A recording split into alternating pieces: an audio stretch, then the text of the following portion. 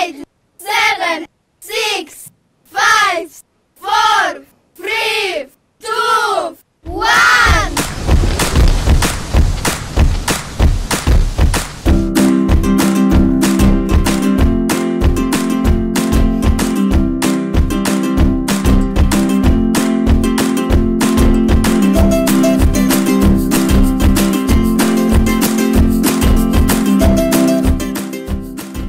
Hey everybody, it's Cinnamon Cooney, your art Sherpa, and we're departing on Bigartquest number 2 today, how to make custom color mixes and a custom color mixing chart.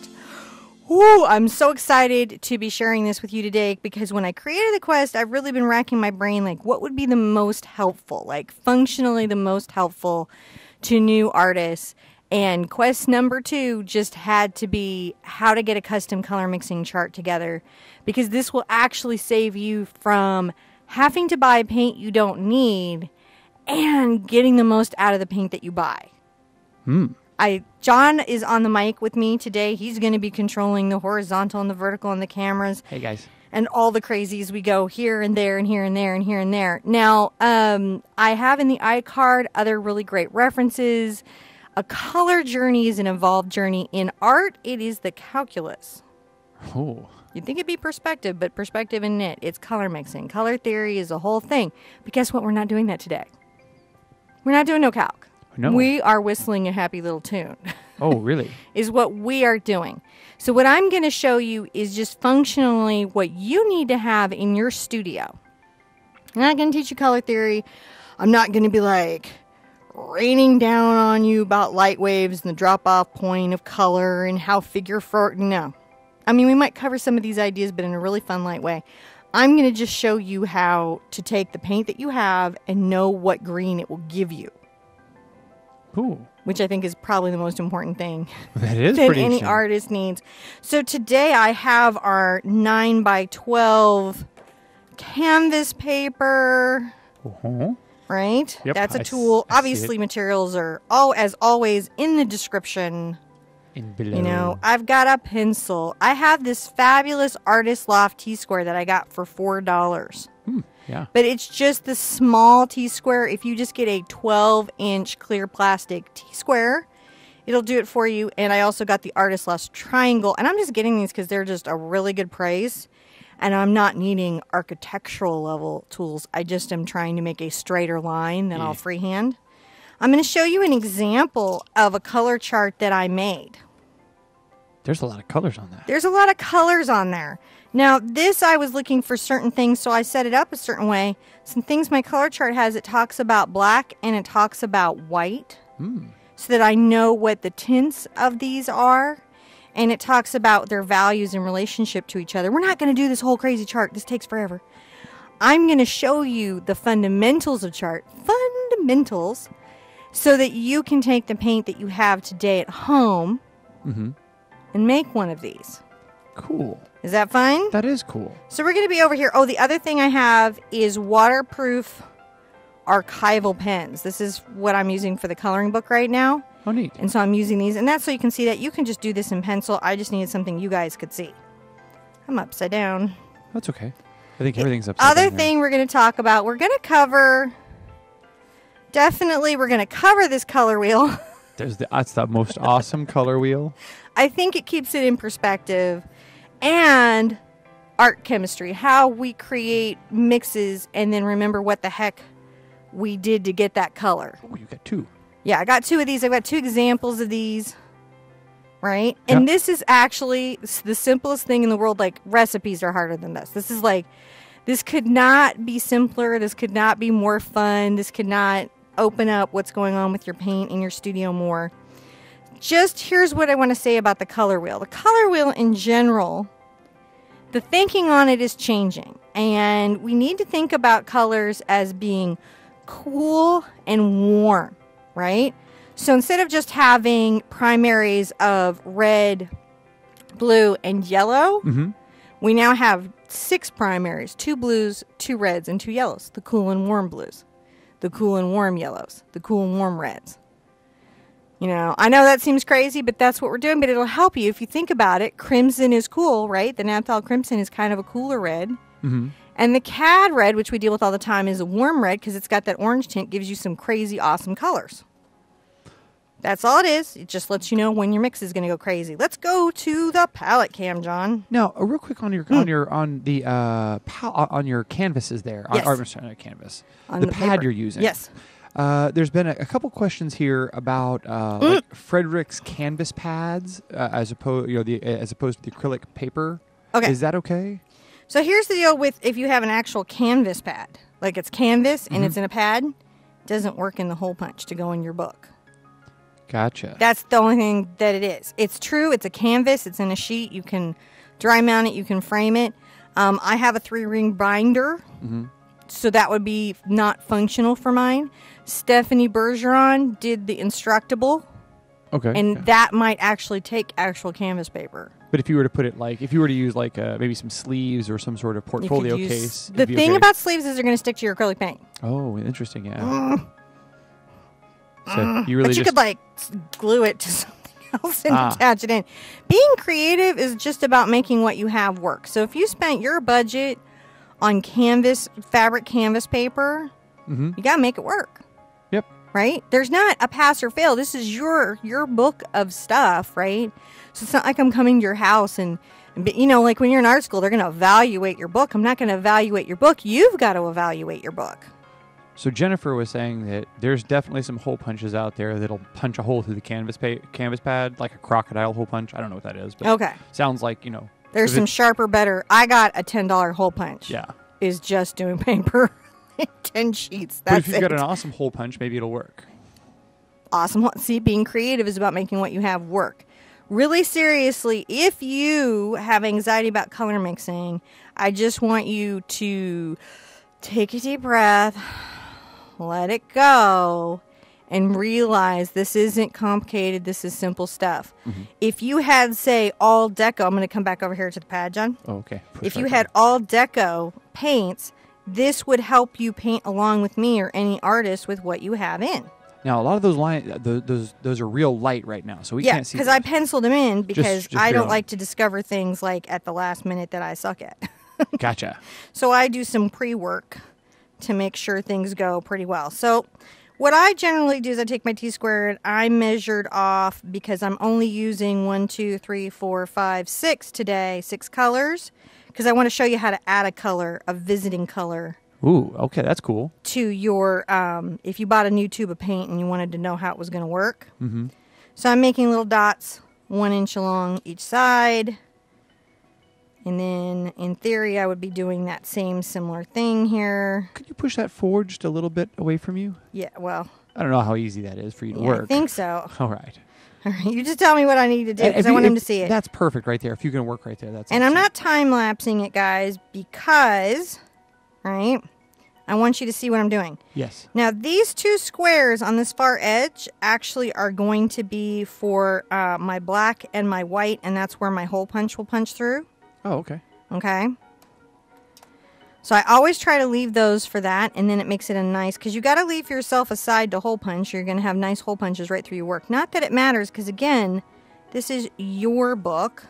Your reference material. This is reference material. I have seen people make some stunning, and I meant to give an example, and I just didn't get one pulled together, some stunning color wheels and color boards that were like coloring books. They were fantastic, fanciful, imaginative.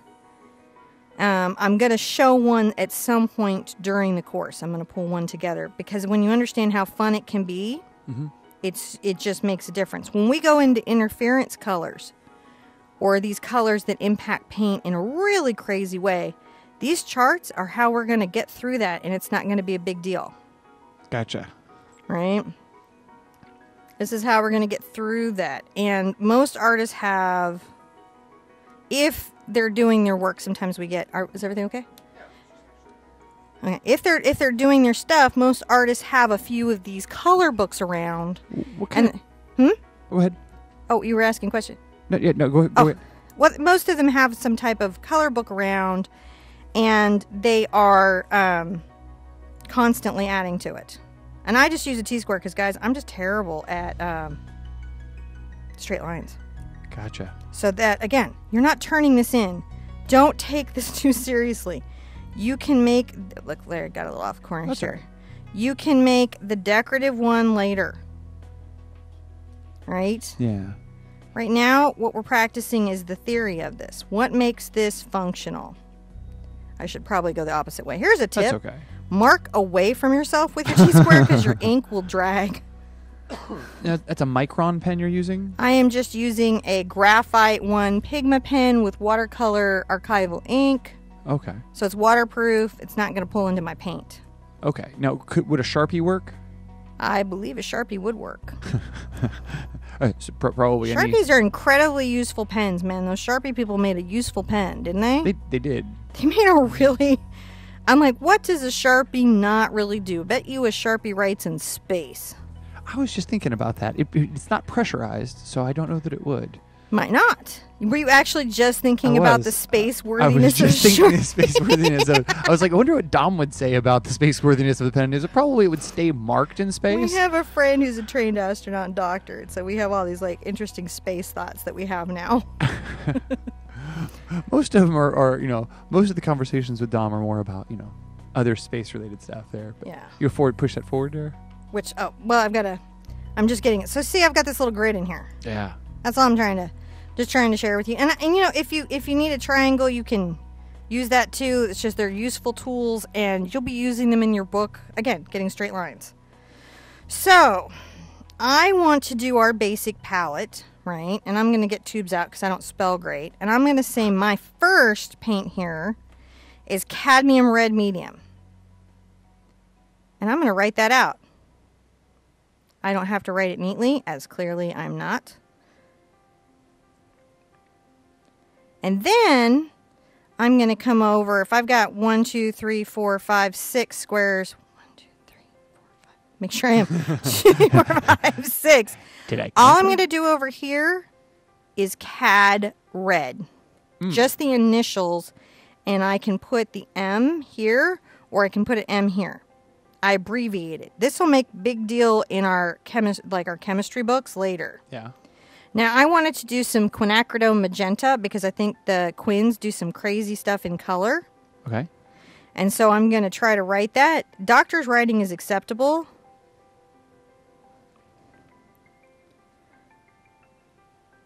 And is necessary sometimes. I just need to know what it is. All I need to know is what the heck I was talking about. Right? You just need to know, right, what you were talking about. CAD yellow medium. You could go CAD yellow medium. You just need to be able to go back. This first one that you're doing, guys, is what you have. It's what you paint with every time. So this first one that you're making, how many colors do you have in your almost every painting palette? When you are going to go paint, what are you pulling out? What are the 8? What are the colors that you pull out? If you think about Heart Party, we have phthalo blue, we have CAD yellow, we have CAD red, we have Dioxazine Purple, right? Titanium white, Mars black, and burnt sienna. And sometimes we throw in a visiting color. Oh, okay. That's our palette, right? And we've been kind of adding some colors to our palette. We've kind of been adding some Australian sienna and some Southern Ocean blue sometimes. And we've added some quinacridone magentas. And we've added some burnt umber. And we've added Prussian blue. Or you might add ultramarine blue. Lord knows every other painter on the planet really is ultramarine blue heavy. So if you're out on YouTube University and you're doing other stuff, you're going to need some ultramarine blue. So it's about making the decision. What is my core set? Because once you know your core set, you can then add colors to your core set. And all of a sudden, you are saving real money on paint. Yellow oxide is in our core palette. Huh. Pretty much in everybody's core palette. Right, so that would be there. And then it's yellow oxide here. Interesting.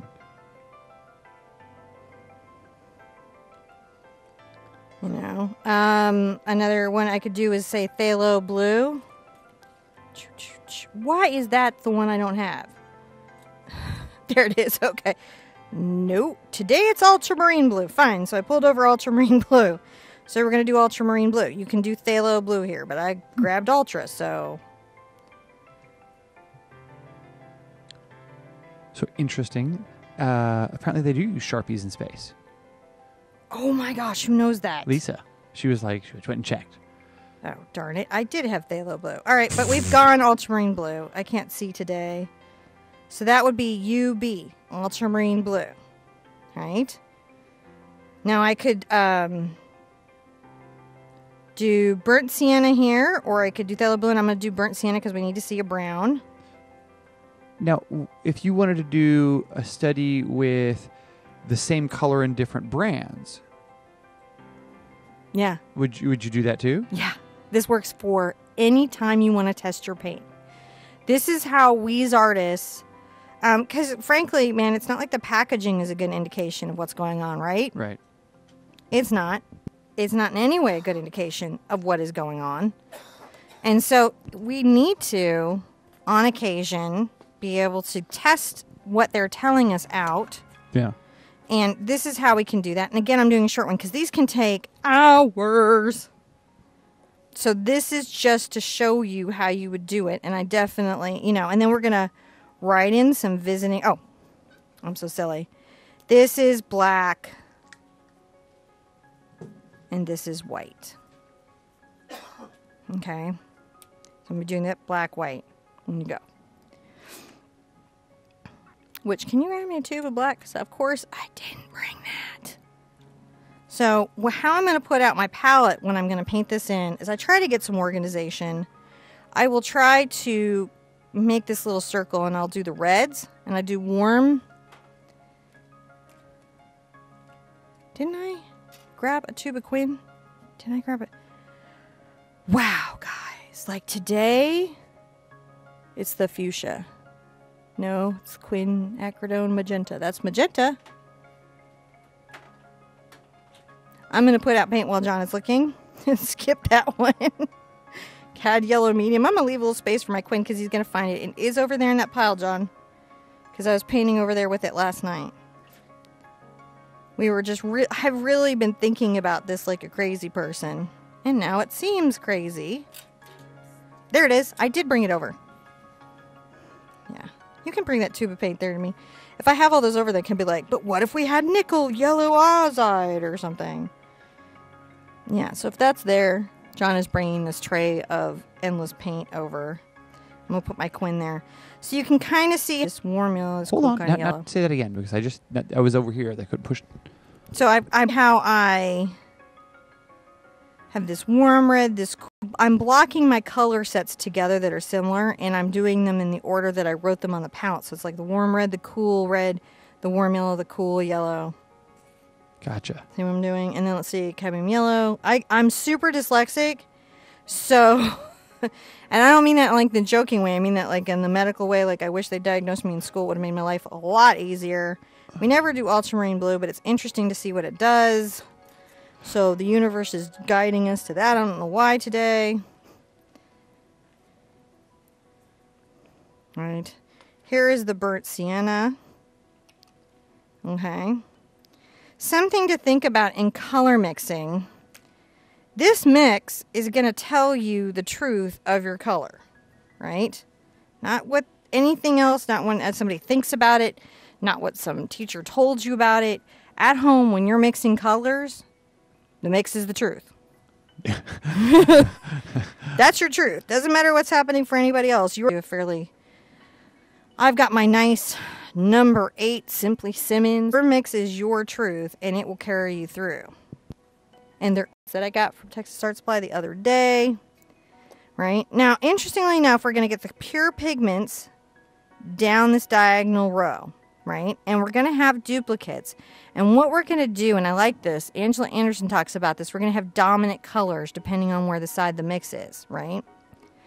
So here, right, where we have cadmium red with quinacridone magenta, I'm going to be stronger on, we're going to make this side the dominant. I'd be stronger on the cadmium, but here I'd be stronger on the quinacridone magenta. And it would just let me know a little bit about how those two mixes differentiate. Right? So you're going to see them next to each other, but that way they're not the same thing. Make sense? Hopefully. I hope it does. As we paint it, hopefully it will make sense. So I'm going to get my brush wet just to prime it. And I'm going to spray my palette with wet palette spray because it's just so hot in here. This is just to keep my paint from drying out. I'm going to make sure I wipe this off, otherwise it'll clog like crazy. You don't have to buy this. You could just use a water mister. Also works, but I don't know where that is right now. So my first mix is cadmium red and burnt sienna, and it's going to be stronger on the cadmium. So I'm going to take a little cad and a little burnt over here. Okay. Stronger on the cadmium mix. All right. Almost 1-to-1, but a little stronger on the cad. That is burnt sienna. Check it. Because, again, so just... like, you have no idea. And I'm going to paint a little square in here. Just a little square. Doesn't have to be perfect. I just need to know what color it is. Just need to know what color it is. You can paint this as neatly as you want. I find it, and I've talked to other artists that do it, really incredibly relaxing. To make one of these? Yeah. Just super relaxing. Cadmium red and ultramarine blue. Okay. Stronger on the cad red, right? Because it's on the dominant side. Is that correct? Stronger on the... Yes. No. Yes. Is that funny? You are funny. So I've got my ultramarine blue in here, but it's stronger on the cad red. A little too strong on the cad red, but there you go. I just tinted it. So I'm going to come here, and you can kind of see that nice. Now this is the foundation for like Mom's favorite gray. My mom Ginger Cook from Ginger Cook Live. You know, this is the foundation of her favorite gray. Clearly though, here you got red and blue, and it clearly does not make purple. Yeah. Right? It's not making purple. This is why you make a color chart. Now, because red and blue does not make purple. No. Can you run through the colors here one more time for everyone, just to make sure we got them? I got the close-up camera so we can see what we're doing there. Yeah. So the colors here on the chart here. Yeah. Okay. We can see down to burnt sienna. All right. So I've got cadmium red, quinacridone magenta today, cad yellow medium, yellow oxide, ultramarine blue because we had some brain fart where we couldn't find the phthalo, burnt sienna, black, and then white. And we'll adjust for black and white a little later. Okay, I can just even... No, yeah, it's okay. Hold it up. It's black and white. Goes down to the edge. Then I've got... What I do is I flip it over here so it goes cad red, quinacridone magenta, cad yellow, yellow oxide, ultramarine blue, burnt sienna. And I don't worry about the black and white because I'm just going to tint the one, right? Okay. We don't need the double tint. And then here I have openings just in case I went to the art store later and bought some paint.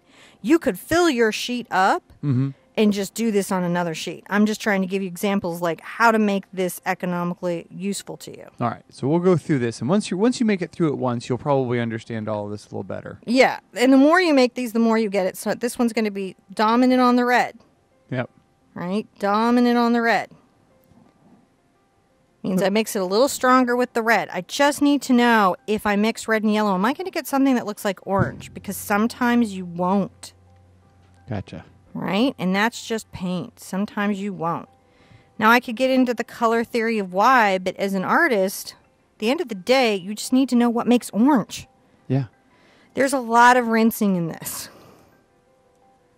There's a lot of rinsing in this. So the key to these is... Oh, I just did that wrong. Because I'm dyslexic. What did you do? You yellow oxided it?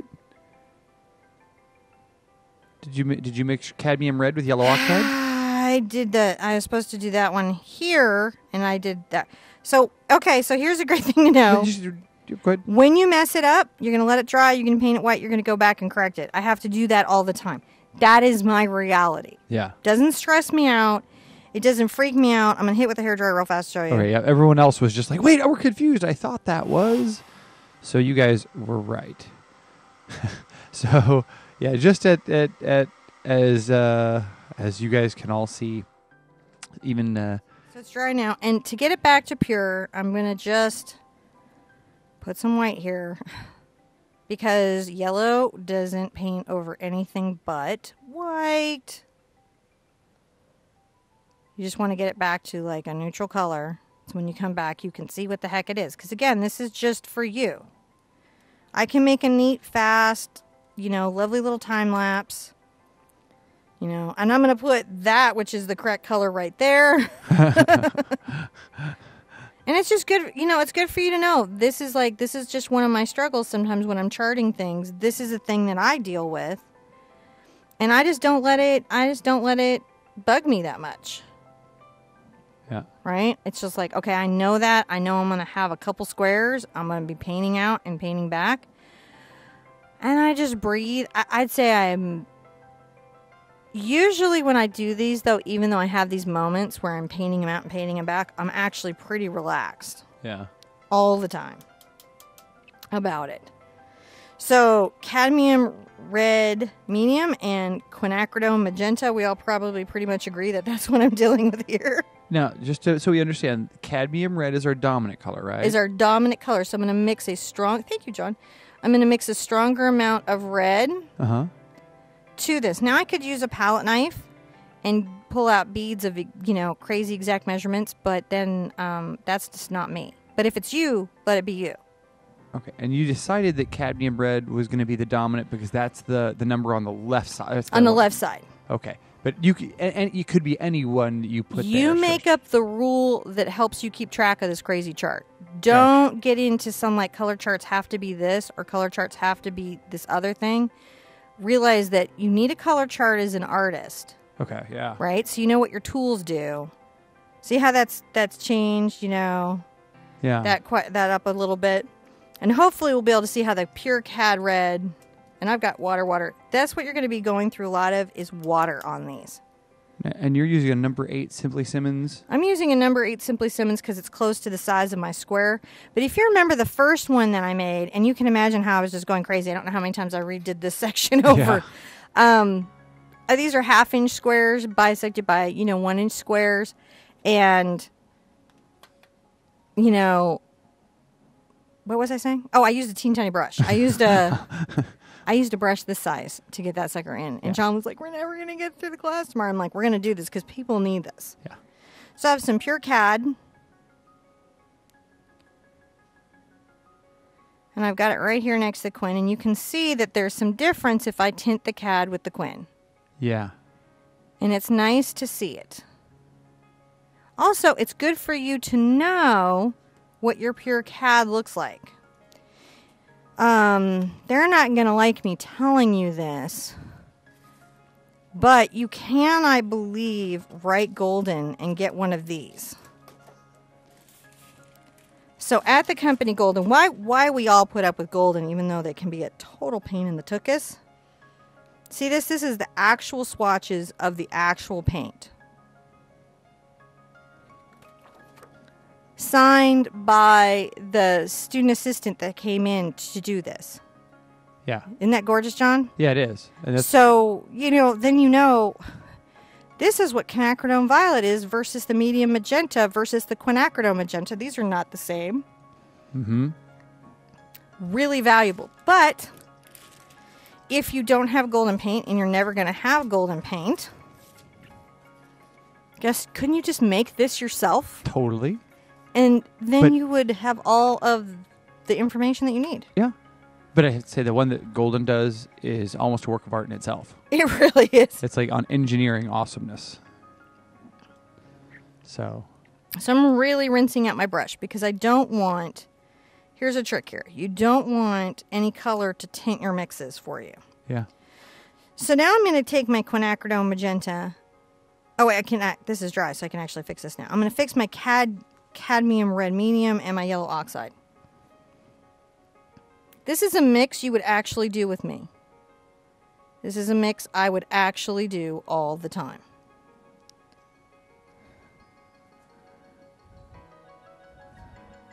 Can they see that really well? I think so.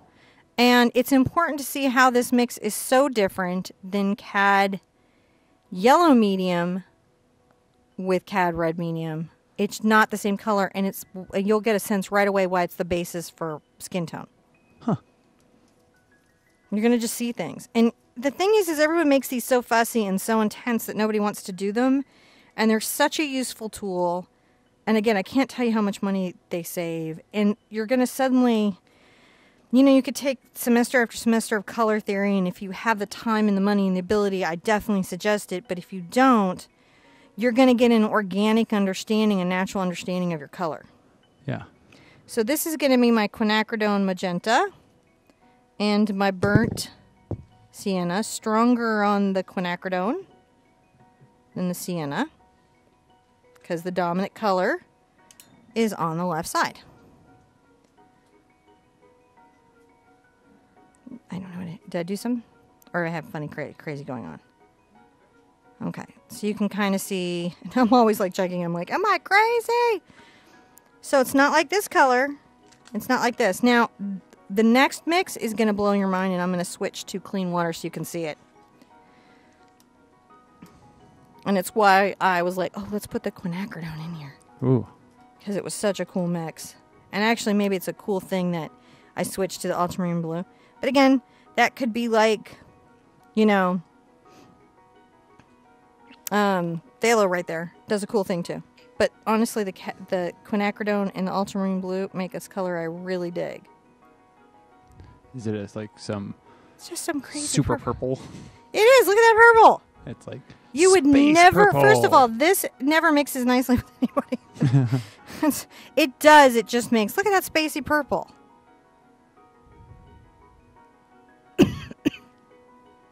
Look at that spacey, groovy purple. I know this is like kind of... I hope it's okay I'm doing this with you guys in real time instead of time-lapse. A little sippy there. Let me mute you there for a second so you can cough.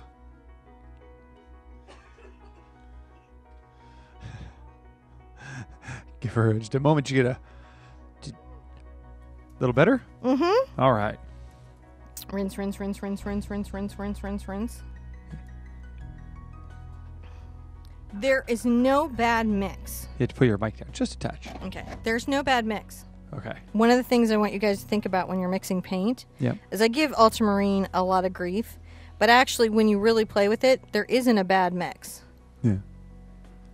So a little stronger on the dominant color here. And I'm trying to keep the yellow away from the purple because it will throw my mix. And I'm going to paint this in here. Isn't that gorge? That is. I love it. And everybody loves the real time of this. What'd you do? Huh? What'd you do? I dipped in the cad yellow. Oh. Dope. I mean the cad red, and it would have thrown off my mix. So I'm just trying to make sure that I have a nice little swatch. And again, you can paint these beautifully, neatly in. I'm trying to get you guys to the idea of this, and so you can see it happening for me in real time. And they like the real time? Oh, yeah. Yeah. Okay. And there's a lot of people who are going full screen, which is why chat, they keep jumping into chat going, oh, I'm still here, but I'm going full screen. So. All right. I did that again. You did. What'd you do? You put yellow... How did Quinn get where yellow oxide goes? I don't know. It's yellow oxide and Quinn... I don't know. I did it again. I don't... You got... So when you're at home and you're feeling like, man, I can't mix paint. So there's 2 mistakes for the Sherpa today. We'll see how many we make through here today. This will be like one of those things where I'm going to wish I had like, you know... Oh, the thumbs down that are coming. No, this is just... this is when I wish I would have installed like the sports package on our broadcaster so that I could keep score. Oh, no, it's so bad. We'd be at 2 today. It's so bad. I have such a thing with it. Well, I know what it looks like now, and we know we love it, so we're going to take some... We know... That's nice. Some yellow oxide? Yes. Wait, was that yellow oxide? No, I have to let the white dry a little bit. Oh, that's right. I'll come back, and I'll take this where I've got it and put it where it... CAD yellow medium, where it actually goes, and then come back and... So there's always a row for me that's this. By the way, if you're coming on the journey and you're doing pastels or you're doing, I don't know, gelatos or you're doing oils or you're doing watercolors, it doesn't really matter what medium you're is. The theory for this, especially if you can keep your rows straight, never fails you. Now, there's a really interesting question here. It came in. So, which is, why can't you track your rows? So now, does everyone need to go home and take all their paints out and do all of the paints on all the combinations? What I would suggest is pace yourself. right? Yeah. And so the reason I do we're going to say this is my core. Let's say this is what I paint with predominantly, right? And you guys all know the core Heart Party palette. Yeah. Right? But I take my core, you know, and you might need to divide these into 1/2 inches if you have more core paints than me, but you just want your core paints. Once you know your core paints, you can make a sheet with your core paints on the side and the paints you like to add in again up on the top. Because you already know what your base mixes are, so you're just trying to learn how the new paint works with it's like having a blended family. You're just figuring out how you guys all work together. Gotcha. But the most important thing is to complete the first one just so you see how it works. You want the first one so you have your baseline. So fewer colors and accomplishing in the first one would be more important. Would be way more important, and then adding into it. Yeah. Because, and remember, every time you buy new paint, you can put your cores right here, you know. Mm-hmm. Your new visiting paints up here, pop it in your book. You can be adding to this book in 2 years and 3 years. If somebody comes out with some new medium that they tell you makes your paint like 3 colors, right? Ooh, yeah. You can do this. If you want to personally see if your golden opens will work with your heavy body Liquitex, don't ever tell them I said that. You could put your core palette of heavy body Liquitex here and your golden opens here and still do the chart, and you're going to figure out, do they work? But you'd have to leave it outside in the exposed air for 30,000 years to see if it's truly the standard. All right. But for painting, you know, just a... Here is quinacridone magenta and quinacridone magenta. Dominant quinacridone magenta. But you're going to see a couple things about this paint, too, is you're going to see it's a little translucent when you're painting. Yep. And that's the reason why the canvas texture on the paper is nice, the canvas finish is nice, because then you can kind of see how it is on canvas. What's opaque, what's translucent, what shows through, what's, you know. All right, quinacridone magenta and cad red. Dominant quin. Because we had it dominant cad there, but we're going to do dominant quin here. So. Trying to keep out the other colors that might get in there and have an opinion.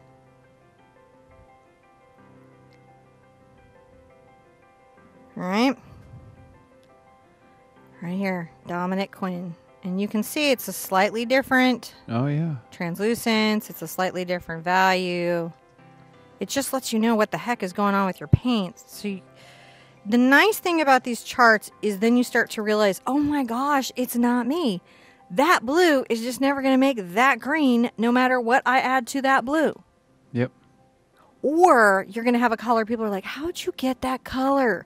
Because you're like, oh, well, nobody knows this, but Ultramarine Blue and quinacridone magenta makes this crazy purple. Add a little white to it, and it's bananas. Yeah. Let's see if I get through the yellow oxide. Now that I am at Cad Yellow Medium. So Cad Yellow Medium and Burnt Sienna make what? I don't know. What does it make? Dominant Cad Yellow. Right. Pretty good approximation of yellow oxide. Huh. So when you're at when you're somewhere and you don't have your yellow oxide, but you have your yellow and your reddish brown, you can get a very close approximation of it. Nice.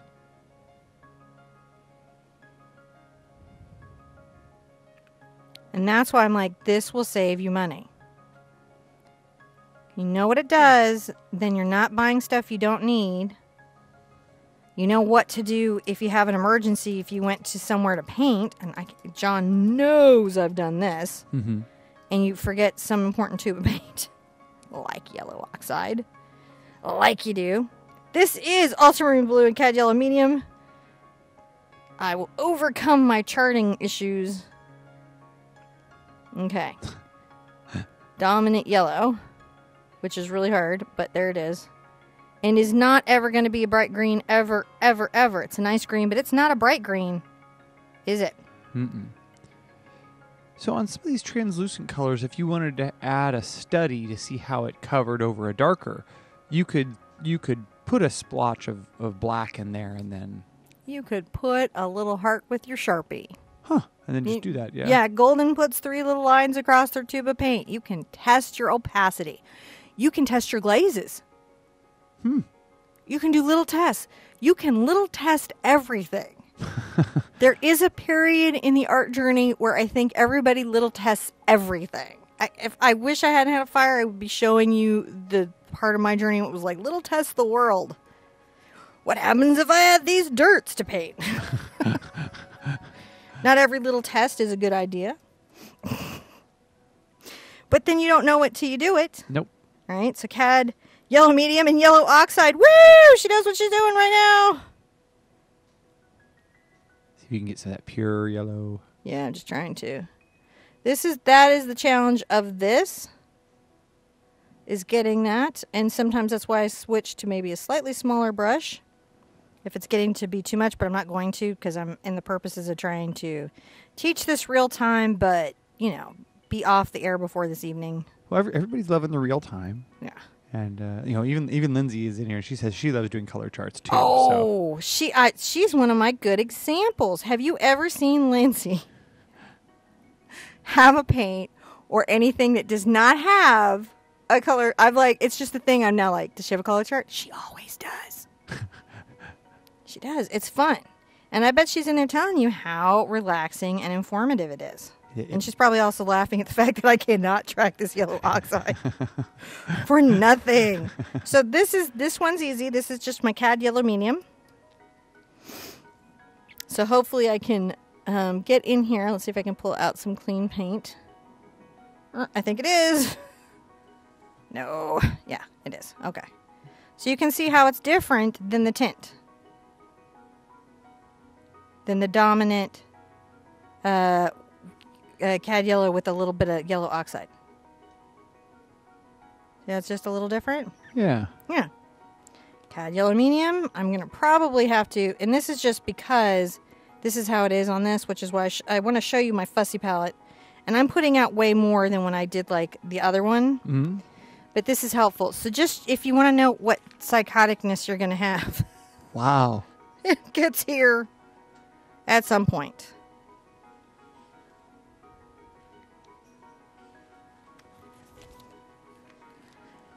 And that is where it gets. And you'll be there. Now this is going to be a really pretty color with CAD yellow.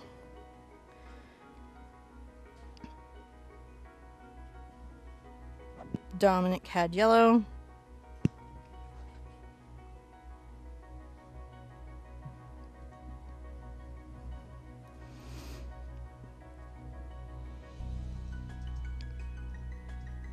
All right, isn't that a pretty color? That is a beautiful color. For spring, that's a color I would absolutely want in my color palette. And you can kind of see how sometimes with these, I could get so excited about a new color and be like, oh, we got to go buy that. We must go buy that. Gotcha. Right? Because that's doing these lovely things. And this is why I never really worry about a new tube of paint, because if I do this, I'm going to find something to do with that color.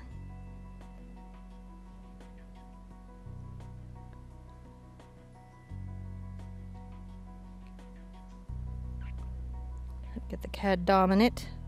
The yellow, CAD yellow medium dominant.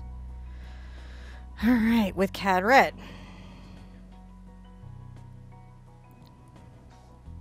And you can kind of see it is different than what the quinacridone magenta makes.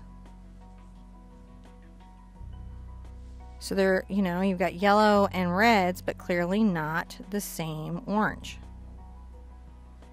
Right? Mm-hmm. Garden, sunset. Nice. And into the yellow oxide. Who's cackling now? What? Well, just because I've just struggled with the yellow oxide. Oh, yeah. Well. All right. This also really helps you start your like little bits of paint mixes here and there. Mm-hmm. It really does. And look, this is not the same as the CAD yellow and the burnt sienna. Similar, but different. And you might not know that until you see them next to each other. And if you had them way across the chart, you might not know that. So how do you know if a color is warm or cool? Well, the honest truth of it is there's this whole like color thing of it. Generally, when I'm looking at it, I look to see if the color has been mixed to the warm side of the color palette. So in like Cad Red, I can see it has yellow in it more than blue. Mm-hmm. So then I know that is a color mixed to the warm. Interestingly enough, Phthalo Blue and Ultramarine, and I've done it and everybody does it, mixes those up. Phthalo is actually to the cool, Ultramarine is actually the warm, and sometimes you'll mix it up. It's cool. Yeah. Wow. But then you're deep into art geekery. Then you've gone art geek, which is awesome, right? Yellow oxide and ultramarine blue. There's a good chance they wrote it on the tube, though. Medium or I mean, like warm or cool. Some tubes will. So yeah. I would say there's a moderate chance. I would say the pro brands are going to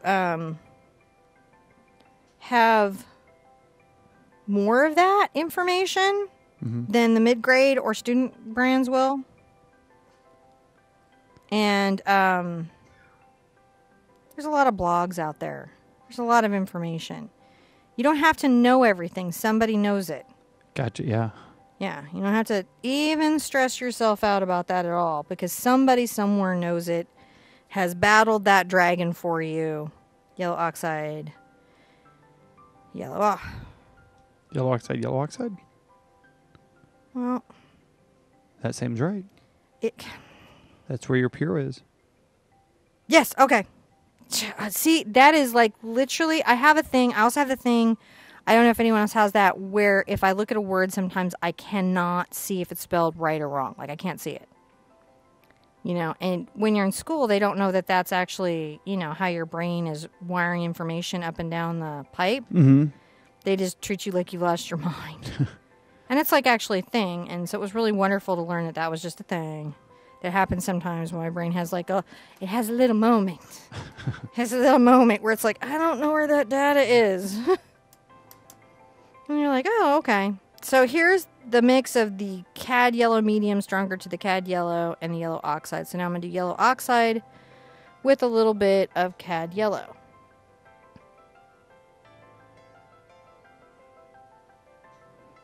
Let's just see if there's a big difference between those. Not big. I mean, it's there, but it's not big.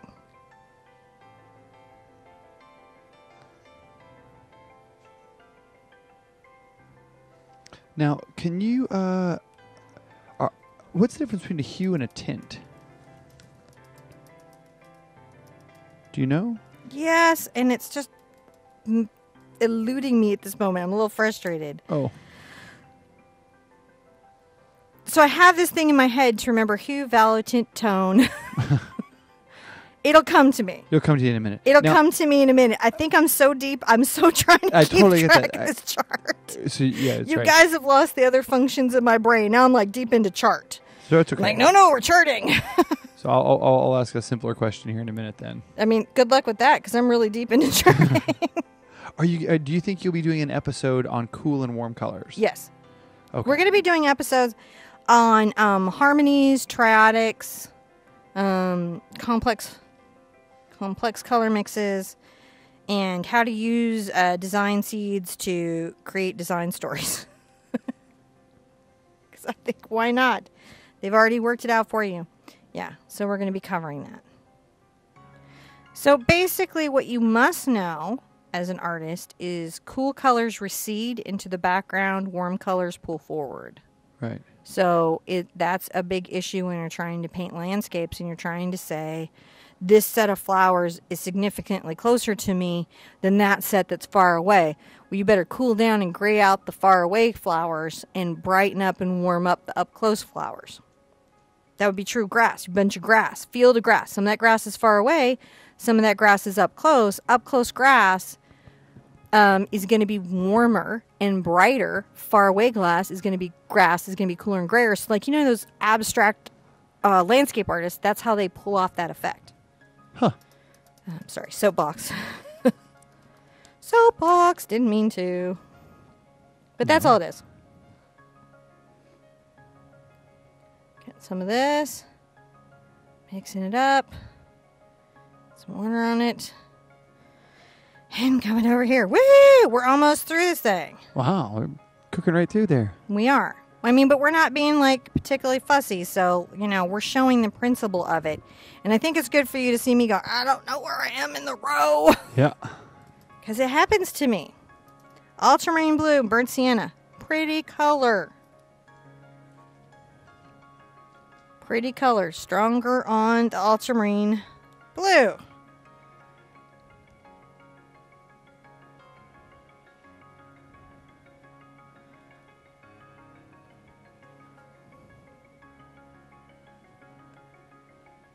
If I were painting a cold set of mountains, I'd want to know this mix. Everybody's really loving the extended explanation while you're doing the color chart. So. Oh, thank goodness. Yeah. This is an experiment. Well, it's an experiment. The whole class is an experiment. I think this whole YouTube thing is an experiment. It's an experiment. You know. All right, but you can see how different the mix of Ultramarine Blue is. Ultramarine Blue on its pure scale just is vibrant. And now when you see this, you can totally see that it's a warm color. It's crazy. Yellow oxide! I didn't lose it this time. I didn't lose it.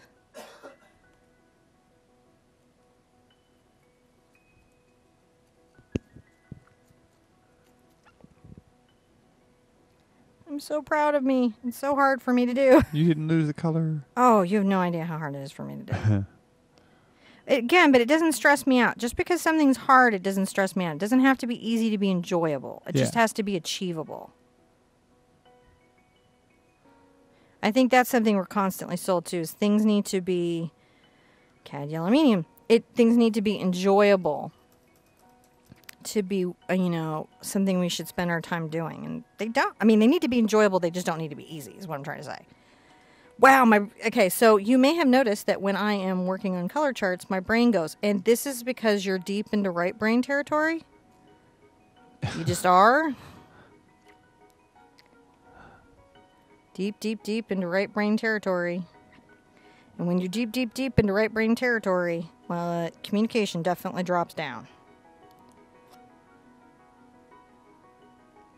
Okay, so we've got this nice green here.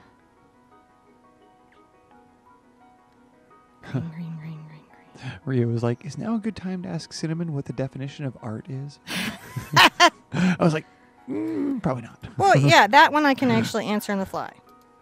Oh, yeah? You're just gonna... Henri Duchamp, the creator... Well, I actually think Beatrice Woods is maybe more the creator of the Dadaist movement, but we'll say arguably Henri Duchamp said art is whatever the people making art decide it is. Well, that's what Henri had to say for sure. Yeah, he did. But there's some genius to that, right? Yeah. You know, I'm making it. I'm the one who's telling you if it's art or not. You know, the viewers coming in and deciding. But, you know, these are the things in communications presented in a visual media to express and experience through the eyes of the artist. You know, so I kind of like Henri Duchamp's definition.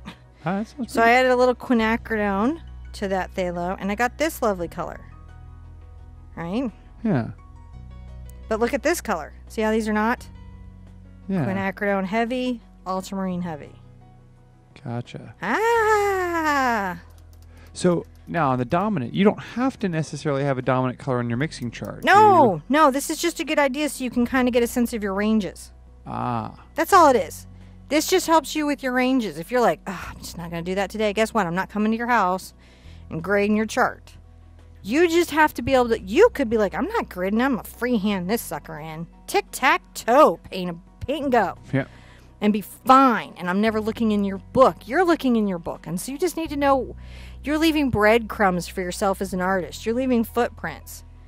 Right? This can get as fussy and crazy as you want it to, or be as relaxed and mellow as you need it to be. So I'm here with a little bit of Cad Red.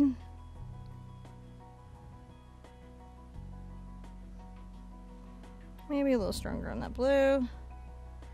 So, and that's just the thing. If you take an color theory class, you're going to be fussier than this, because there's the stuff that they're trying to cover, and they're going to want you to do it a particular way. But for the purposes of being an artist, the best thing about just being an artist in your studio, is you can have it your way.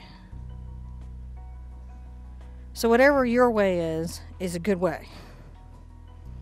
All right. Woohoo, Bird Sienna! Hey. Right? Super, super, super fun and easy. So, Sue's like, when do I have to stop? When do you have to stop mixing color? Yeah, she's like, do I have to mix all of them? Do we just go through, or shall I, When does she? When does she stop? She could just mix colors forever. Well, Maricha, the Junk and Data girl, does not seem to have a breaking point. Lindsay does not seem to have a breaking point. I don't think there's a point you have to stop. My recommendation is still base palette. What's your base palette? What are your colors that you're consistently going to every painting? Get those charted, and then start adding the fancier, funner, experimental colors, into supplemental charts. No. Right? Because we could also chart these all in a grayscale. Yeah. We could I'll charge these in a tint where we're adding white and white and white and white. Now, you still do this. There we go, white. So when we had white or black or tinting. I knew it was in there. I knew it was. So, yeah. But I still do this. You still do this practice, right? I do. I have a... Again, because I think I went through my charts, I've kind of not been as drilled down because I've had so many of these. But then I do these things all the time. Yeah, and you did the one for the blacklight paint. Yeah. So that blacklight painting picture, which was at the beginning, right? Yeah, that's how I knew what the heck that stuff does, because that stuff doesn't mix like it's supposed. It doesn't make the colors you think it's gonna make. It does not make the colors you think it's gonna make. By any stretch of the imagination. So I've tinted my brown with my ultramarine blue. And that is not far off a burnt umber. Oh no, really? Yes. Trying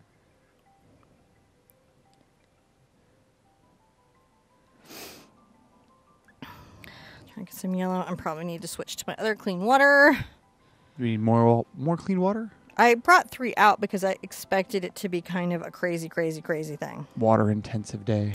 Yeah, water-intensive day. See, and I've got red, yellow, blue. And notice how I have a full range of colors. Whenever you have a palette where you have a red, a yellow, or a blue, you have a complete range of colors. And there's a theory that you must always have these.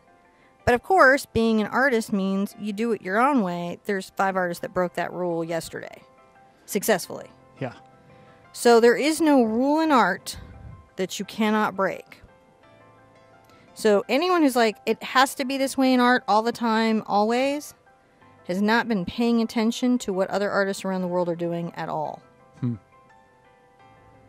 Because nothing has to be that way all the time, always. Oh, I almost did it. Oh. I'm going to adjust that close-up camera there in a minute. Huh? I'm going to pull that close-up camera down. Yeah. All right, but we're getting the sense of what this color chart tells us, aren't we? Yeah. What does the chart tell us? It tells us what the mix is. There is no wrong mix. None of these ultramarine blue mixes are wrong. Yeah. And you could probably see places in a landscape you would use them. None of these CAD mixes are wrong. None of these quinacridone mixes, I think, are all very, very interesting.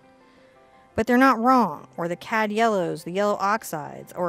And what this does is if you have just tubes of craft paint, and even if it's got color shift, even if it doesn't mix colors like you expect, if you have one of these charts, it doesn't matter what craft paint you have, you're going to know what your craft paint does. Now, there seems to be a lot of questions around the same thing here on like kind of where to start with this. And would you say that the first, whatever painting they're going to do next, maybe grab those paints and do a color mixing board for that? Yeah. And then that way they have a place to say. Listen, if you right now have cad red, yellow, cadmium yellow medium, yellow oxide, phthalo blue, Dioxazine purple, and burnt sienna. Am I missing any? Titanium white and Mars black. You've got a full palette for most of the Heart Party paintings. Yeah, most of those, yeah. And that's in the description. Yeah, I actually did the full thing of what we've been messing with and then marked some of them as optional. Yeah. You know, like Ultramarine Blue is optional, right? Though, if you know about Ultramarine Blue, when you leave my videos and go to anybody else's videos, you're going to get, you know, a good time with that. Mm-hmm.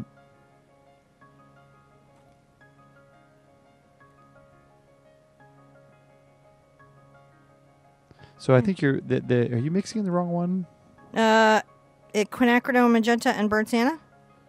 Is that right? Yeah. It's QM, burnt sienna. Okay. No, see, it gets to you now, doesn't it? Everyone else in channel was like, "Wait, stop her! She's doing it wrong." I was like, "Wait, is she?"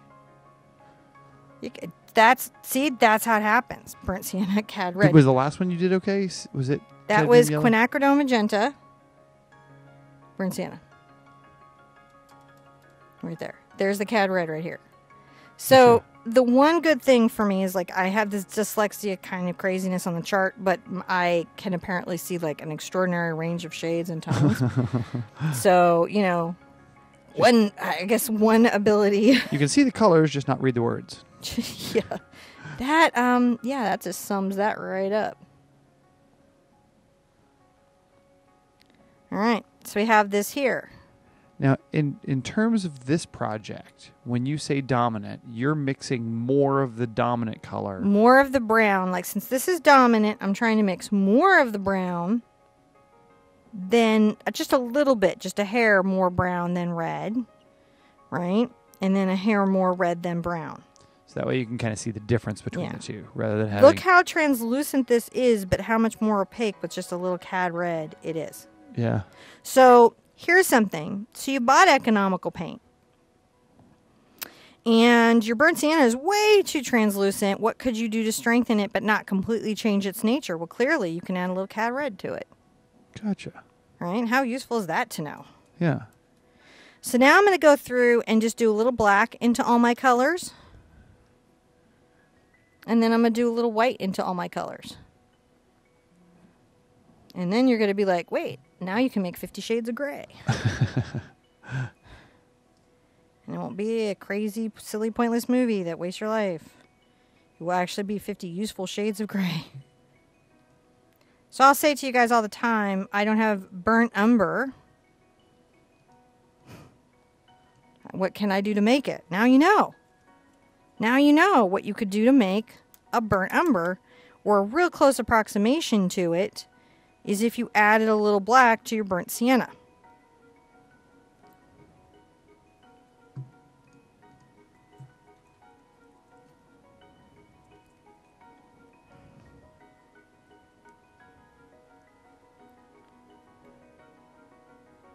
If you needed a darkish, blackish blue, look what you got here. That's why it's just good to know this, because sometimes you're missing a tube, but you don't want to stop painting. You don't want to quit being creative today. You want to keep having some fun. How do you do that? Color chart. And you can already see this palette's getting fussy. Yeah. Send. I need to send all these to Maymay and have her craft something out of it. So I'm mixing black into these colors. Now, if you added white to it, you would get all these different crazy shades in gray. Wow. Black and... Oh, but I did do it there, didn't I? Ah! I was feeling so clever and amazing, and then I went and did it. So I got to go back and fix it. But I might as well, I have that color out, so I might as well just paint it in. This is life. This is art. You deal with the challenges that you have. You ready? I'm going to try that. All right.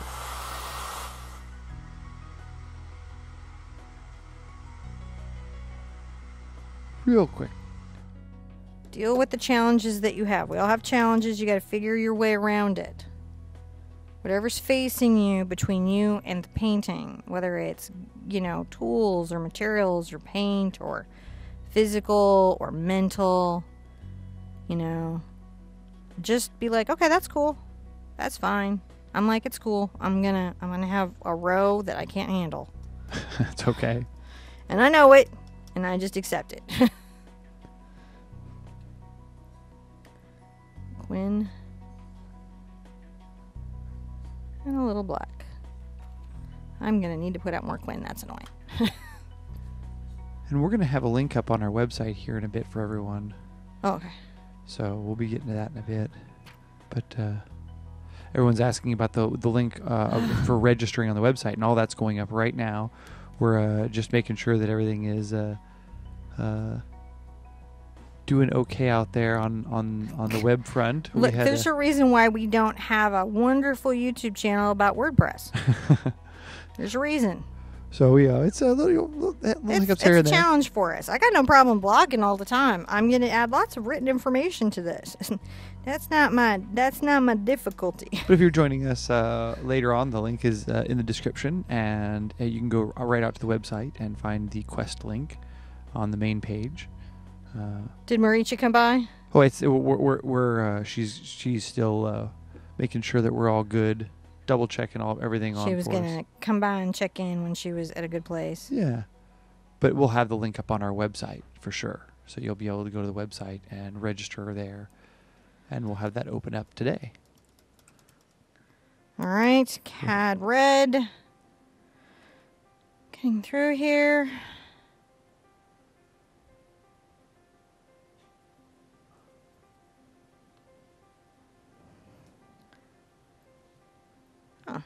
What's that sort of like? Oh my gosh, is that a little bit? You could literally take black, this carbon black, and Cad Red and get very close to burnt sienna. Mm-hmm. Things that's so cool when you know it. You're like, wait, what?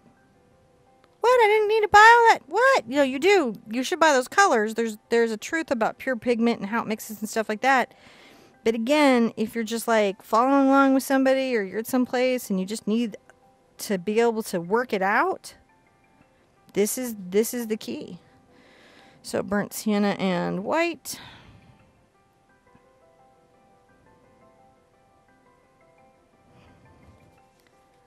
Can we see that on the chart here thing? It's a little low. You may have to pull the close-up camera down just a touch. Pull it down just a touch. There you go. I like to add the black tint and the white tint. Whoop. Dropped a pen? I'd like to drop my brush on the floor. That's all right. I like to do it. Like to do it a lot. Ultramarine Blue. So this is where Ultramarine Blue and Phthalo Blue live in a totally different universe. And you see it really well when you add white. So can once you got that mixed, can you show us on your brush the dominant versus you know, where you have a dominant amount versus a non-dominant amount? There's Well, actually, we're going to learn that even more so. Oh yeah. Because when I show you how to do formulas, because that's about creating a dominant side. It's about 2 to 1, 3 to 1, 4 to 1. Super fun stuff. Gotcha. My funny voice, not an indicator of the fun that might be coming. No. If you know, if they have different blacks here as well. Oops. I just really, you know what? I'm going to write OX next time. Here's my tip. I'm going to write YOX, and then I'm going to know. Then I'm going to be like, hey, I got it. Don't be worried about it.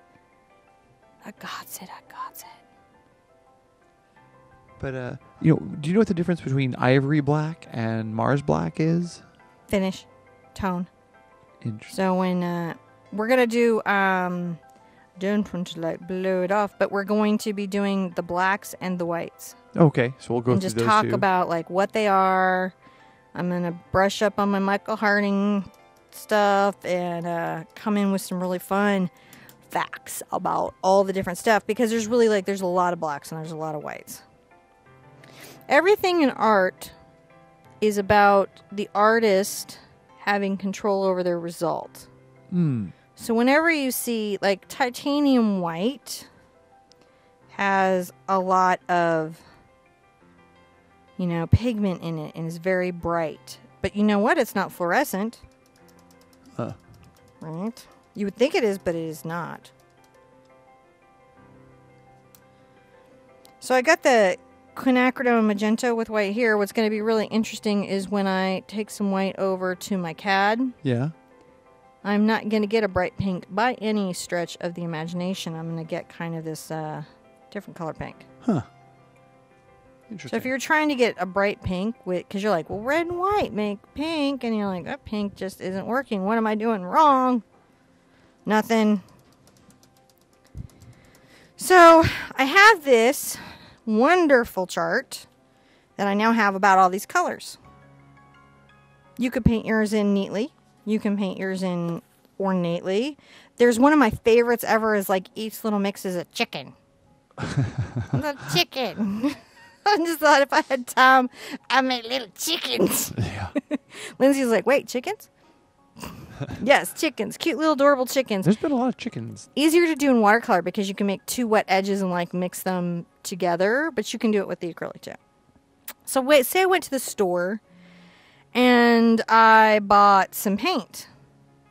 Like you do. Like say... Like you do. Like you do. Say I went to the store and I thought, you know, I'm going to get this Southern Ocean Blue. What is this all about? And I have this spot open. And you might not. You may have to make a whole new chart. Right? You might have to make a whole new chart. But I have some spots open here. And let's say this is my regular palette. This is what I always paint with. And I just want to know, how does Southern Ocean Blue fit into my life? So I take my Southern Ocean Blue, right? Because this is, a lot of paint companies have one color. If you take a course with Drema Toll Parrish, she has this very specific palette. If you try to show up to her workshop without those colors, guess what? You don't get to go. Yeah. So you might end up having to buy this paint, and you're like, what do I do with this color? Because it'll be like this one paint company. Lots of artists do this. One paint company, period, right? Now, on these, I'm not going to do a dominant. I'm just going to do a 1-to-1. So I'm going to be like, what does Cad Red and Southern Ocean Blue make? Yeah. And that's all I want to know. I just want to know, what color does that make? Apparently, that makes some crazy kind of green. So Joanne was asking, at what point should one be able to call oneself an artist? When you're ready to take the looks. When you buy a brush? When you buy a brush. Whenever you're ready to call yourself an artist, you get to call yourself an artist.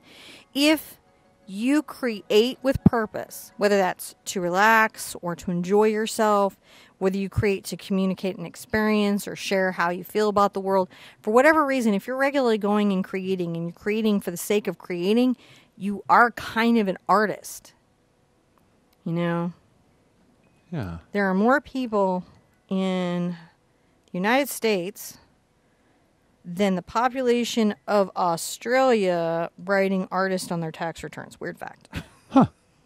So, and none of them are, you know, really particularly like doing it as their living. That's like less than 2%. Quinacridone Magenta and Southern Ocean Blue.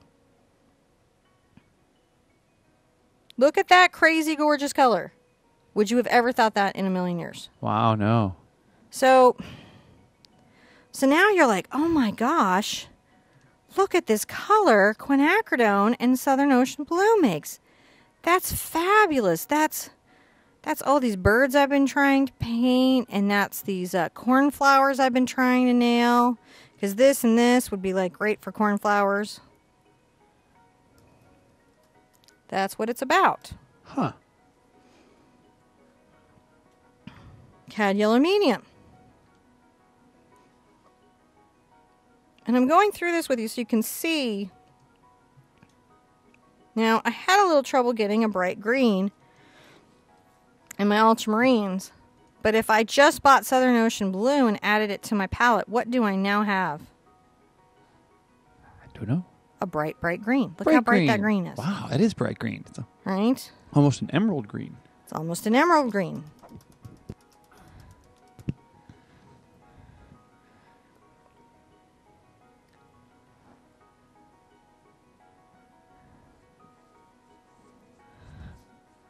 And this is an unexpected green with the yellow oxide and still pretty bright, but different than the cad yellow. And look, I didn't make a mistake. Yeah. It's so amazing. Right? So now you're like, this has been a really interesting addition to my palette that I would not have expected. And you're seeing it real time. I'm doing Ultramarine Blue and Southern Ocean Blue. Wow, what an it definitely changes.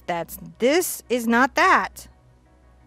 Oh my gosh, I can go paint the ocean here. This is a wonderful ocean color. Who would have thought? Yeah. And you're thinking to yourself, well, now this chick said buy Southern Ocean Blue. Maybe she's not as crazy as she initially seemed, because I gotta get it online. It's a pain to get here. Why would anybody bother? Because sometimes there are paints. So there's chemists in paint companies, and they do have degrees in color theory and chemistry. And they, on occasion, will make colors that change everything. Color is not equal, and all paint is not created equal. If you ever go to a Michael Harding lecture, you're going to get a real clear, immediate understanding of all this paint is not created equal. Not even close. His cad red looks so much better than my cad red. It's shocking. It's like my eyes saw new colors they had never seen before. Camera can't see it. You only see it live. I have no other way to explain it than be like, you can only see it live. Oh, yeah. It's true. Yeah. Yeah. You wouldn't be able to, like, watch a video and have any idea that it was as different as it is. Mm-hmm. It's so weird how the light reflects off. Right? There I go. And I bought this new color. And now I'm feeling like I probably didn't waste my time. Wow. So while I was glancing away, Lou was saying that we've had 260 people out here. Oh. Well, 258 to be specific. 258 people wow. who are ready to go buy paint. Right?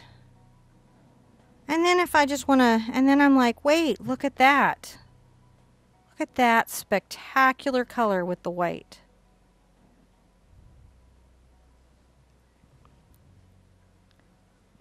Look at that. That's pretty cool. Isn't that lovely? Yeah. I just know more about my paint. It's not about getting a grade. It's not about impressing anybody. It's just knowing what my stuff will do so that I'm not sitting there stressed going... I think the number one thing is people go like, I mixed and mixed and mixed and I couldn't get that green. And I just wish I could be in the room because I'm like, there's a good chance that the green wasn't happening because those paints don't make that green. Yeah. Right? And if you know that ahead about what your tools are, then you're not making yourself crazy, right, about what's going on.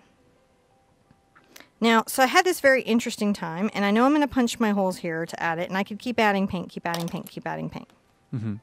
But let's talk about this right here. Okay. The recipe sheet. Okay. Oh, yeah. Those the are recipe cool. sheet is a big, big, big deal. I don't know if I can get it up close where you can really see it. So you see me, quinacridone magenta and Southern Ocean Blue. 1 QM plus 1 SOB. The next one is a little darker and a little bluer. 1 QM plus 2 SOB.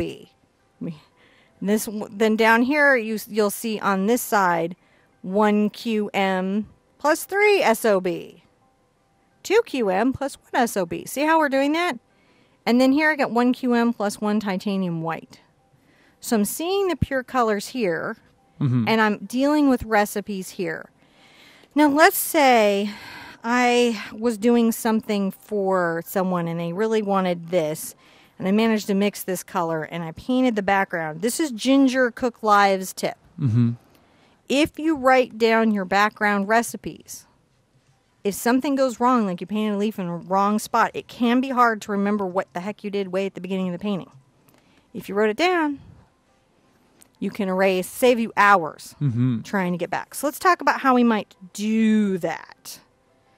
I'm going to be a little bit crazy wasteful here because just visually I need a minute. That's okay. And I'm going to save this because now I really am thinking I'm going to start sending these to just people that might not know. So let's talk about. There's been some questions for colors. What has like bamboo. Yes. What color would you use for bamboo? I would look at bamboo and then I would tell you. Because bamboo is probably like 15 colors. Yeah, there's lots of different shades of brown. Right, yeah. And some of it's going to run to a hotter, higher green, and some of it's going to be dried out and run to, a cooler range. And this is actually going to be part of your mission. I guess I'll tell you some missioning here. Oh, yeah. So one of your mini quests this week, mini quests, is to go out into the world and look for colors that surprise you in the everyday world. It would be great if you could get shots of those colors with your camera and hashtag it with Bigartquest and share it like on our social media and all kinds of places. And I think Marisha's is going to have something that you can do with that on the webpage. Yes. Right? So that's one of your things. And think to yourself, how would I mix that? And if you can even take a guess at that, that's good. You don't have to get it right. The point is you need to ask your brain to do things. And if you don't ask it to do it, it's not going to try. It's not going to try to forge those neural connectors. It's not even going to try to guess what something might be. But if you're just sitting there at the post office looking at like some extraordinarily orange pants on somebody, think about like, how would I make that crazy Sherpa? Like, would that be, is that CAD? Well, I just mixed that CAD. Would I have to use Quinn to get that? How would I get that color? And the shadow there, it's not quite the same thing. How would I tone down, tint down the shadow? Yep. Right? Really important stuff. The other thing I want you to do is on your color chart, let's say you really went to town and you have a palette that looks like this and you have a color chart that looks like this. I want you to ask yourself, this is something, and I'd love you to write it like on the back here in pencil. What's your favorite color? Oh, yeah. That was cool. What's your favorite color? What's your favorite color? And then if you can think, why do you think that's your favorite color? Is it a memory? Is it an emotional memory of an experience you had to a color? Is it that it calms you? Does it impact you emotionally? Does it remind you of something? Does it feel like something? How does it impact you? Why is that color your favorite, and how does it impact you? And then, I'd love to see that too. Love to see that. What's your favorite color? Why? Because you know what? Kids don't ask each other what they do for a living. They're not like, hey, what's your best subject? Right. When they're playing in the playground, they're like, what's your favorite color? Because that's more important information about a person. Ask a person, what's your favorite color? What's your favorite animal? You're going to know a lot more about them than if you ask them what they do for a living. A lot of people are accountants, but if somebody's like, my favorite color is Aqua and I love unicorns, you know a lot about them right then. It's true. That's my soapbox. So I'm going to get back into this just real quick and back into my T-square. And only because, and I'm going to show you two examples. I'm just going to give myself some lines because I'm a hot mess. Just because I'm a hot mess, right? So I'm just going to give myself some straight lines. Otherwise, I will literally be the most unlevel thing on the planet.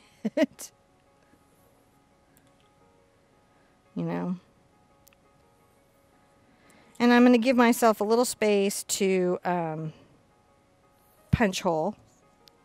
And then I'll put this up here. And I'll show you the examples of two, like where I didn't give myself lines. I get a little crazy.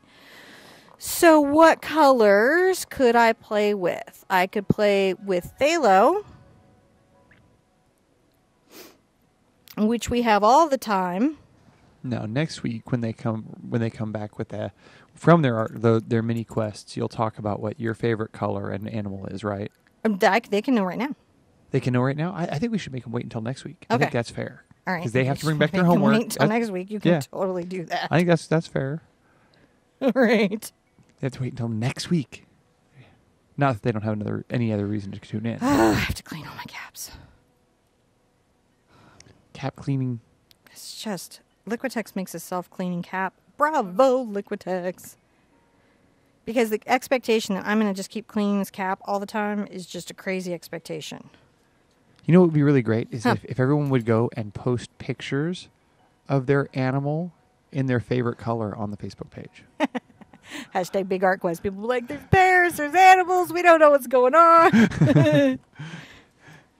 There was a really great pear thing online today. Anyways, so I've got phthalo blue because we didn't get to mess with the phthalo blue at all. Sorry, I'm distracting you. It's okay. So I'm going to put a little dot of my phthalo blue here. Okay. You have to adjust your close-up camera. I will. Because I'm going to make a recipe. Camera. I want to know what is going on with my phthalo blue and my cad red. Right? Okay. Probably need cleaner water, but we're going to... Do you want me to get some clean water? I think it might be dirty blue, enough to mess with our thing. That blue tends to go weird. Well, it's the white I'm going to be on there with that's going to really, really go bananas. So now I'm going to write PHTHALO,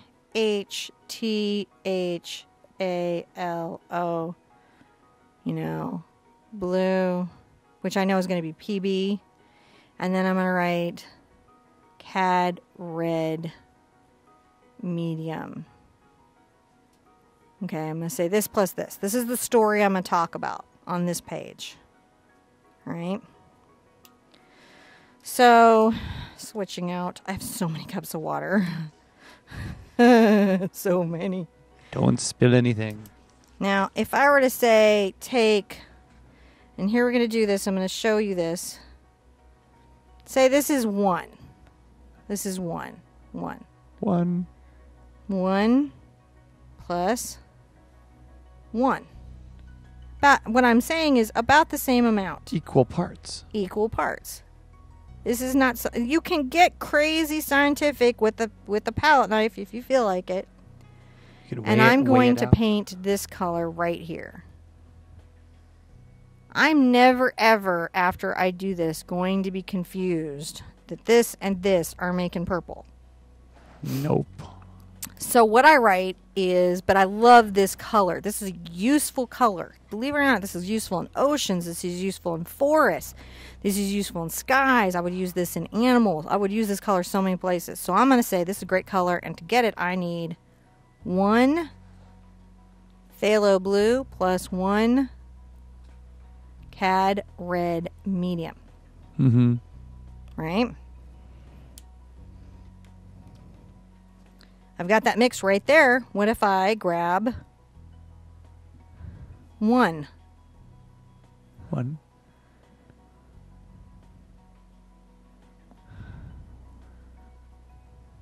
Ooh. I'm just playing right now. So that's pretty cool. So this is 2 P Princess Bubblegum plus 1 cad red medium. Do I think I could get back to that maybe? Yeah. I do. Now what if I were to take 1 white and go here? Look at this. Well, now you're kind of into some skies. You're into some really cool colors right here. Yeah. Right? How many paints am I not buying today because I know how to do this? So then I'm like, oh, 2 Princess Bubblegums plus 1 cad red medium plus 1 titanium white, TW. Okay? I have been in school with a PhD in art.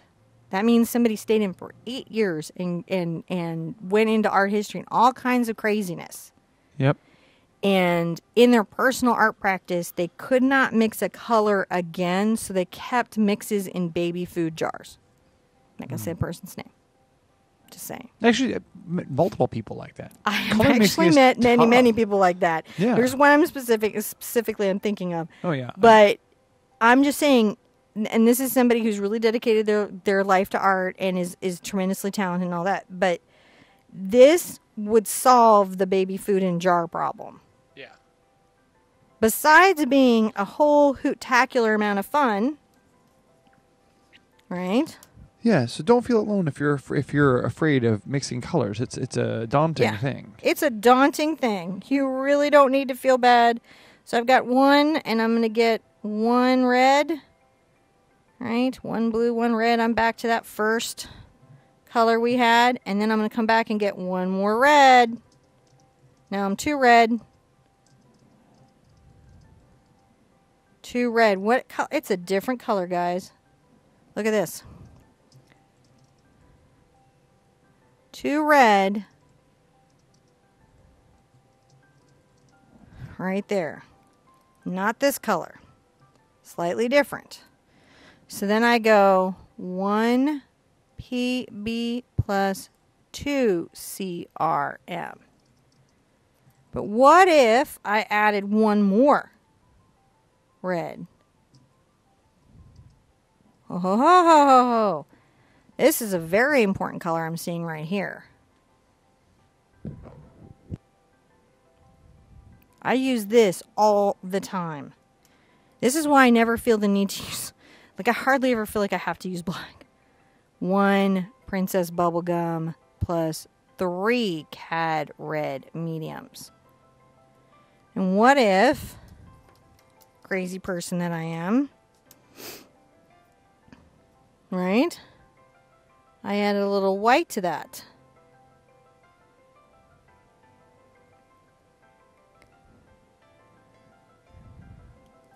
What color is that?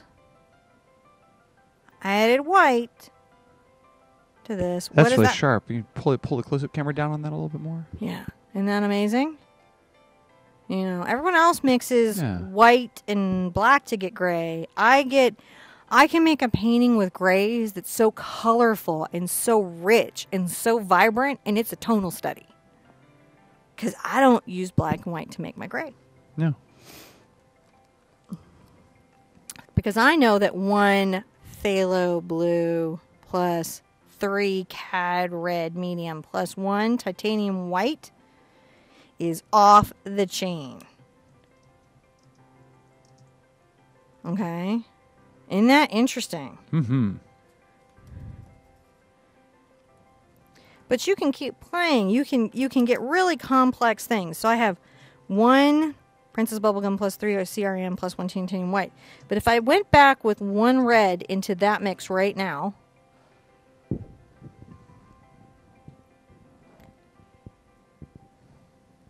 I'd get this color.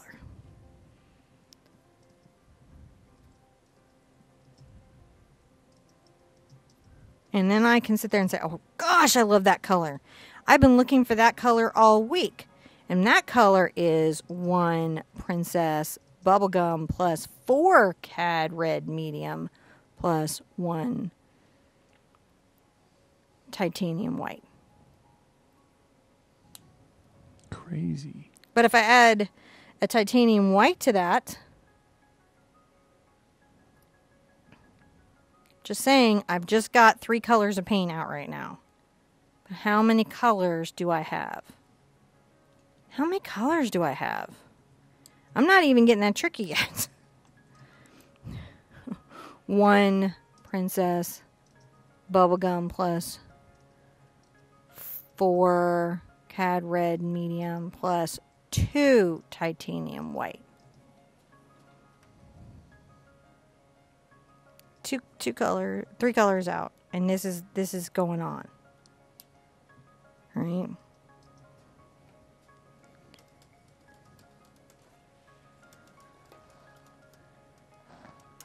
I could be like, well, what happens if I just take this phthalo blue, though? I just need to know what happens with 1 phthalo blue, 1 white. What's my pure color here? Look at that.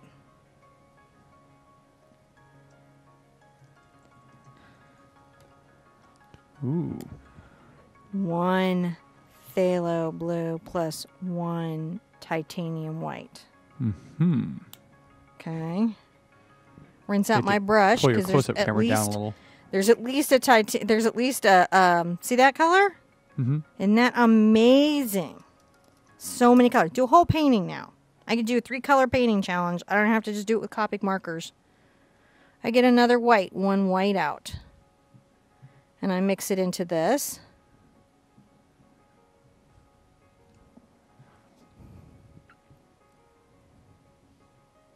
Here's your tint.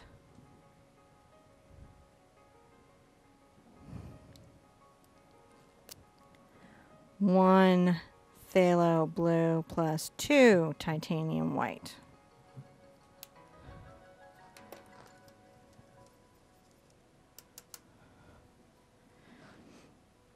Pulling out, just to remind you guys where one looks like. Let's see if we get the one. Do we see one? Yep.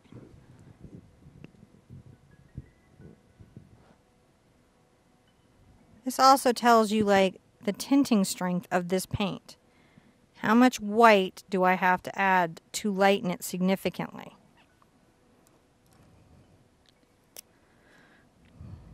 One phthalo blue plus 2 titanium white. Learning a lot today.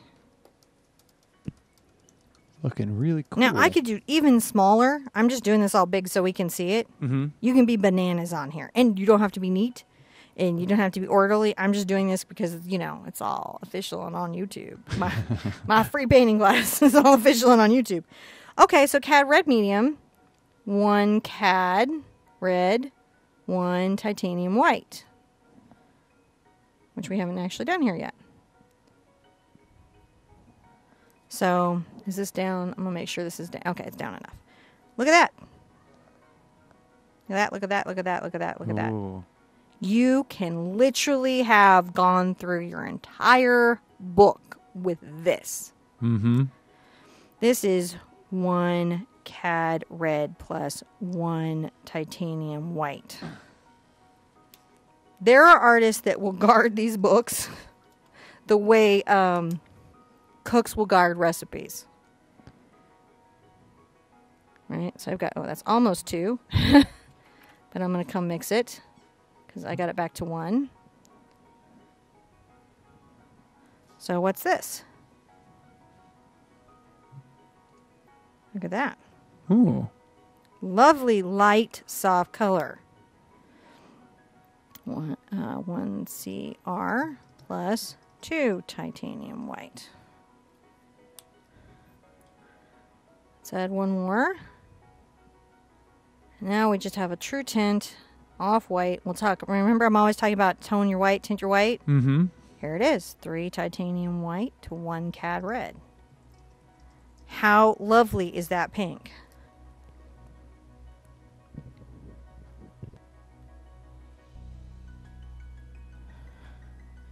And then obviously you could go the other way. You could start, you know, you could go 2 Cads, 3 Cads with just a little bit of white. Right? These are just directions that you can take it. Can you guys see all the colors? Look at the vibrancy of that. This is why a lot of times people are just like, no phthalo blue. Because the vibrancy is so intense. Right? So when I have this sheet now, suddenly I have this thing with Cad Red and titanium white. And then I had burnt umber. Look at these look at these formulas I was creating. So there's skin tones in there. There's the formulas for great stonework in there. There's the formulas for wonderful sunsets in there. So when I'm messing around on my palette, going a little bit of Cad and a little bit of this and da-da-da-da-da, you're looking at foundationally lots of this somewhere along the way. Right? And you can make this really, you can be as challenging about like stuff as you want. There's a science to color, and you can see when I don't have lines, I get a little cray-cray. But does it matter that I got cray-cray? It goes in my book. If nobody sees it, it's like, am I showing my book? Is my book privately for me? What kind of book do you want? What do you want the book to be? Is it you just want to do some green studies? You're pretty good on everything, but it's greens.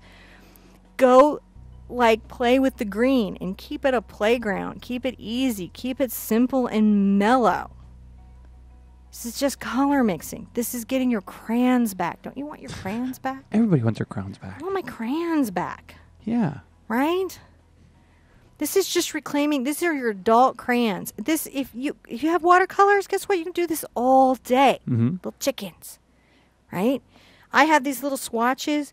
You can do beautiful kind of secret garden stuff. I'll demo it later. You can make these gorgeous illuminated things where you do these color mixes in them. If you're just like, man, I need to have that in my life. If you're like, no, I just need to know. Scribble, scribble, scribble, scribble. That's me. Yep. Scribble, scribble. You can do that. Just don't not mix color. Yeah. That's all I'm saying, because I when I see someone, they've got like these 2 pops of color and they're trying to pull them together, and then they keep adding and pouring more white on it, and they're having this sort of like ocean of paint. Has anyone had the ocean of paint? Yeah. It's like you're like, I've got this weird putty color, and now I don't even know where I'm going to put. I don't want any of this putty. Not only do I not want the putty that I have, I don't want any of this putty, and I have so much putty, it's all putty. And because you don't understand the tints and strengths and tones, sorry, I had a thing with that earlier. I was just like, I don't know where yellow oxide is today. You know, let's go back and look at what we did. Like, look how we can get all crazy in our thing today together. In this amount of time, we made this. Just, I mean, yeah. they're beautiful. They're easy. You can make them neat and tidy. You can pack a lot of colors in them, right? You can build a base palette and add visitors to come over and go, what is this color worth buying? So much stuff there. So much stuff. I hope that this somehow, and I've got in the iCard some other people doing the same stuff. I've got my mom, she does a color book. That's, oh my God, it's like an 8-hour class, color book. Basically, that's what you're doing, right? You're mixing your formulas, you're writing them down. What's Mom's grade? That is Cad Red, Ultramarine Blue, Burnt Umber, and Titanium White. That is literally, you've now summed up all the stones ever in my mom's paintings. Yep. Like, ever. Right? It's just that mix. And then first you think that's crazy, and then you look at a sheet like this, and you're like, there's a lot of color in those 3 paints. Oh, yeah. There's a lot of color in your paint. And yeah, I have pro paint, but this is true. If you've got a bunch of those little bottles, you're going to find this is true for them too. And then when you see these things and you see how they darken and you see stuff, then stuff isn't going to come up and surprise you. I'm not saying don't upgrade when you can. I'm just saying know what you have and how it works, and you'll find your frustration in your art journey is dropping a lot. And you don't have to have, a degree in art to have an art book. You can have your own color formulas. You can have your own secret color formulas that you refuse to show other artists. Or you could probably, an art community would be like the artist that's like, hey, this is how I got that crazy green. It was insane. I just discovered it one day because I bought this new tube of paint, and I didn't know if I wanted this tube of paint, but then it worked with this other tube of paint. And it made this green I've never seen before, and it was so exciting. And look at all the shades it makes. It's going to happen to you. And the reason I have the book with the punches is that as you go, that's why I'm like, that big giant thick thing ain't that thick. Because you're starting to see right now, oh my goodness, I don't have enough sheets of paper in here, right? Yep. So, you know, and if you're switching, like, I got to do this on Bristol, that's cool. That'll be okay. That'll be okay. It tends to soak in the paint and it messes with things a little bit. That's the only reason why I do it anew. But you know what? It's not important. It's only important you know what's going on. So do they need to gesso the paper?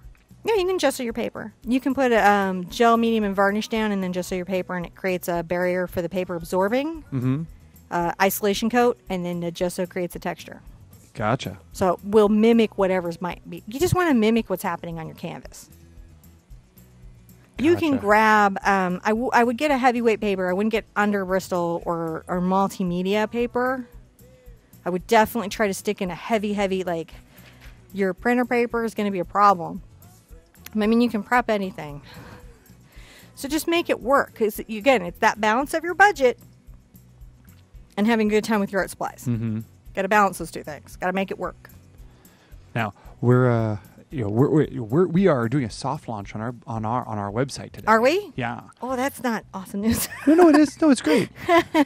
We're gonna, because we have a relatively small community, and we've got the registration pages and all that stuff up and running. Oh, are they? Yeah. So the link is in the descriptions below. And but you'll have to bear with us. A lot of the graphics and format will be changing over the next few days, and we're trying to bring a lot of functionality in here and make a lot of cool stuff for you guys. And this is a great feedback time because Yes. you guys are the inaugural questers. Yes. You are the first to come to the magical land of ArtQuest. So, if you're like, oh, I really need to know this is a great time to suggest it because we'll have what we think you need to know. And then there's stuff that we will discover that you guys really want to know. So tell us that. Definitely feedback there. If things aren't working, feedback. If if it's unintuitive and you're not liking the user interface of it, feedback. Yeah. Because it's yours. Yeah, we're everything is being built on WordPress right now. That's it's what we have as our infrastructure. So you'll go on there and register and get your WordPress registration, and then it'll allow you to log into the site, and you can start building your profile and do all sorts of cool stuff inside there. And and so then I guess that way we can also contact you if there's a new feature that's open or a new quest is open, but nothing like crazy. Yep, and this is just the beginning of it. So we look forward to it. We're just launching this, getting excited about it. We literally have our app more together than our website. I've We been really thinking do. about this whole week. I'm like, I have an app and my website is a hot mess. Yeah, What is that? Cart before horse. Gotta get the infrastructure in place. Just Back end's really cool. Front end not so good. back end is amazing. Front end's like But again, in my defense, I don't have a YouTube show on and none of this. No. Except art. So hopefully today was useful. Next week we're going to try to get the quest in. We may do it on a different day because on Thursday Angela and I are meeting up and doing the CAC hashtag event. Yep. So just look for Quest 3. I'm going to number them. Bigartquest. Yes. Hashtag and then number 3. Anytime you want to let us know anything about the Bigartquest, just definitely do the hashtag Bigartquest because we're the only one doing it. So I'll find it as much as I can find anything. And, post those colors that you're seeing. Post your theories on how you'd mix them. Post your favorite color and your favorite animal, right? Because we should definitely just go over to Heart Party and be like, I'm a blue dolphin. And then everyone's going to be like, oh, I totally get her more. Or I totally understand him in a way I never did before. Just trust me. Let's just forget about what do you do for a living. Just start with favorite color, favorite animal. Much more important about who I am than what my paycheck is. And if you guys if you don't see the link on the main page to register yet, don't panic. I've put it here in the link below, but it will be for all of you who are tuning in a little later. But those who are with us right now, if you don't see that link up there, don't panic because it's just here in channel for you. It'll be up on the main page in the next 48 hours for everyone else. As will yesterday's viewer mail. Yeah. As, the viewer mail. We had some stream problems, so I'm going to re-upload that. And yeah. But Quest away. Quest away. We're looking forward to it. Come on your quest with way us. to your better best art self. I guess it's any year. Yep, whatever year it is. Whatever year you're watching. You guys have a beautiful, beautiful time. I'm gonna see you at the easel really soon. Love you guys. Bye bye.